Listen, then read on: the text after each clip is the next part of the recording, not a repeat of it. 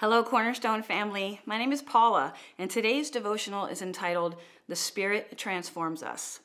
Our core scripture is 2 Corinthians 3, 17 and 18. And I'm going to read it to you out of the Fire Bible and then the Passion Translation. Fire Bible says, "Now the Lord is the Spirit, and where the Spirit of the Lord is, there is liberty. But we all, seeing the glory of the Lord with unveiled faces, as in a mirror, are being transformed into the same image from glory to glory by the Spirit of the Lord." Let me tell you how it reads in the Passion Translation. It says, "Now the Lord I'm referring to is the Holy Spirit. And wherever he is Lord, there's freedom. We can all draw close to him with the veil removed from our faces. And with no veil, we all become like mirrors who brightly reflect the glory of the Lord Jesus. We are being transfigured into his very image as we move from one brighter level of glory to another. And this glorious transfiguration comes from the Lord, who is Spirit." Amen. So let's break it down a bit. There are three important lessons the Lord is teaching us in this verse. 1, who he is. 2, what our response to him should be. And 3, his intention with our lives. So let's look at them one at a time, starting with number 1, who he is. The verse says that the Lord is the Spirit. And recall from our anchor verse this year in Romans 8:11 that the same Holy Spirit that raised Christ from the dead is alive and dwelling within every follower of Christ. So let's take a peek at the English word that we read as Lord to get a better understanding of who he is. When Paul wrote this letter to the Corinthian church, he used the Greek word kurios, which means a person exercising absolute ownership rights and master with full authority and control. This is how Paul's Greek readers would clearly have understood his definition of God and their relationship to God. Now, this is definitely not a popular idea in our society. Absolute ownership, master, full authority, control.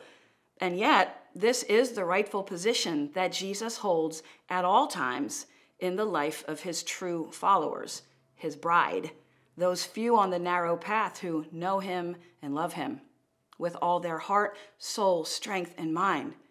You've probably heard it said, if he's not Lord of all, he's not Lord at all. In the church, we use another word to describe this devotion-driven absolute ownership with full authority and control. That word is lordship.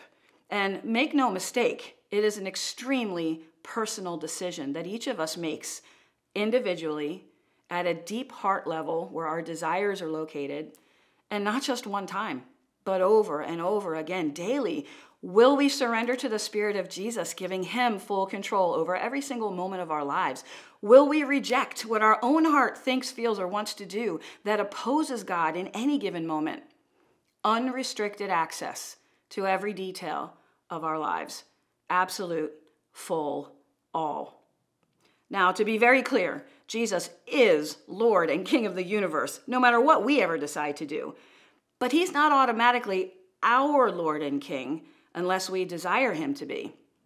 So the question is, what will we do? And this takes us to important lesson number 2, what our response to him should be. Followers of Jesus experience tension on a daily basis.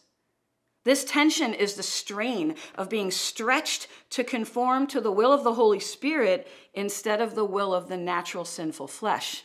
1,000,000 times a day, we face decision points at which the root of all goes something like this: agree with God or agree with the flesh. Tension, conviction, demanding of a response. Our verse in 2 Corinthians 3, 17 and 18 is super clear that when Jesus' followers respond to this tension with a demonstration of devoted surrender to the lordship of his Holy Spirit, resist the flesh, and make the hard decision to agree with God, they receive freedom as their reward. When we take captive every thought and make them obedient to Christ, we are set free. Free from what?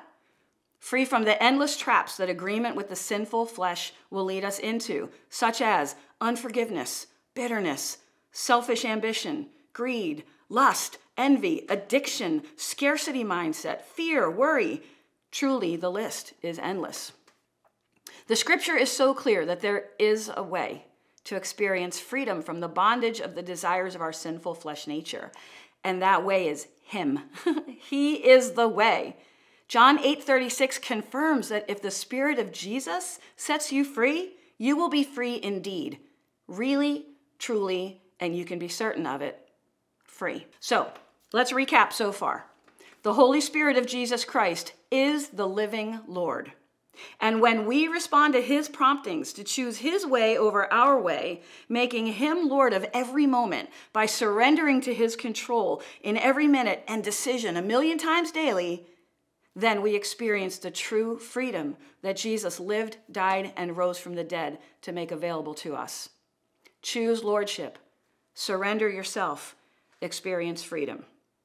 Okay, that brings us to important lesson number 3. His intention with our lives. Recall the verse says, "But we all with unveiled face, beholding as in a mirror the glory of the Lord, are being transformed into the same image from glory to glory by the Spirit of the Lord."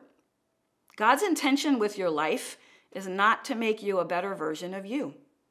His intention is not to suppress your sin nature and dress you up with an outer appearance of Christ-likeness. No. His intention is to make us new, to transform us into his image. Grasp that for just a moment. By choosing his lordship in those hard emotional moments, in those moments when you want to tell yourself, oh, it's okay, he'll forgive me. By resisting the constant pull of your flesh to take you away from intimacy with your first love, Jesus. Yes, by resisting sin and chasing after Jesus with all, you experience him increasing on the inside of you. You feel his Spirit changing you. This is the freedom. It's not just that you had a moment of feeling better. It's that progressively over time, you are better. I love the way the Amplified records Jesus' word in Matthew 5:48. He says, "You therefore will be perfect, growing into spiritual maturity, both in mind and character, actively integrating godly values into your daily life as your heavenly Father is perfect."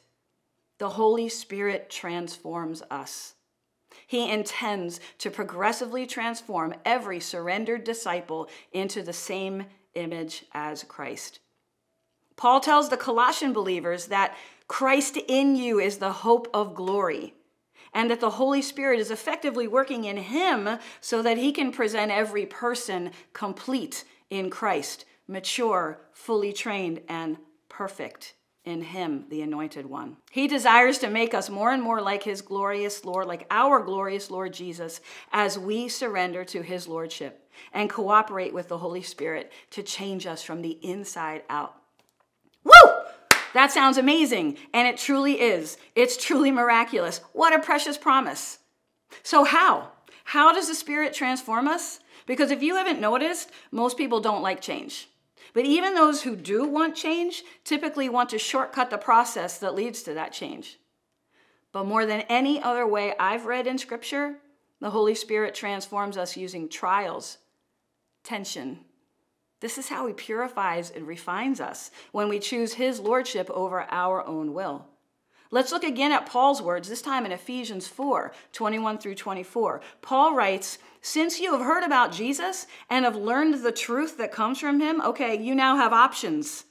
You have options. You have the truth of Jesus and you have your sinful nature. He says in verse 22, "Throw off your old sinful nature and your former way of life, which is corrupted by lust and deception. Instead, let the Spirit renew your thoughts and attitudes.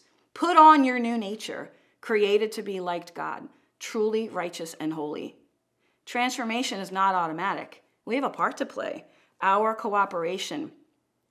Paul is telling us what Jesus told us. Yield, give way, press into the tension, recognizing the Holy Spirit, convicting your heart to turn aside from your flesh and turn towards his will right now. When we do that, we put off the former way of life in the old nature, which our desires have corrupted. Paul is telling us what Jesus told us. Press in, turn aside right now. Philippians 2:12 and 13 tells us that we must work out our own salvation with fear and trembling. Paul spoke to this. He understood this tension. He said these words. He said, work out your own salvation with fear and trembling. But he also comforted us and encouraged us by reminding us that God is working in us. God is working in you, the Holy Spirit, giving us the desire and the power to do what pleases him. Paul reminded us of the Holy Spirit's transformational intentions in our lives in Galatians 4:19. He says, until Christ is completely and permanently formed within you. There is so much more to say on this subject beyond the bounds of this devotional, but I hope that this time has blessed you and has challenged you to examine the lordship of Jesus in your life. Is the Holy Spirit made Lord in your life? As well as examine your own expectations of your journey with Jesus. Is transformation your goal as well? If so, then rejoice in the tension and the trials because you know that he is producing his character within you. And that is truly an amazing miracle. I will leave you with this final thought from Ephesians 3:20. The Holy Spirit is able to do exceedingly abundantly beyond all that we ask or imagine, according to his power at work in us.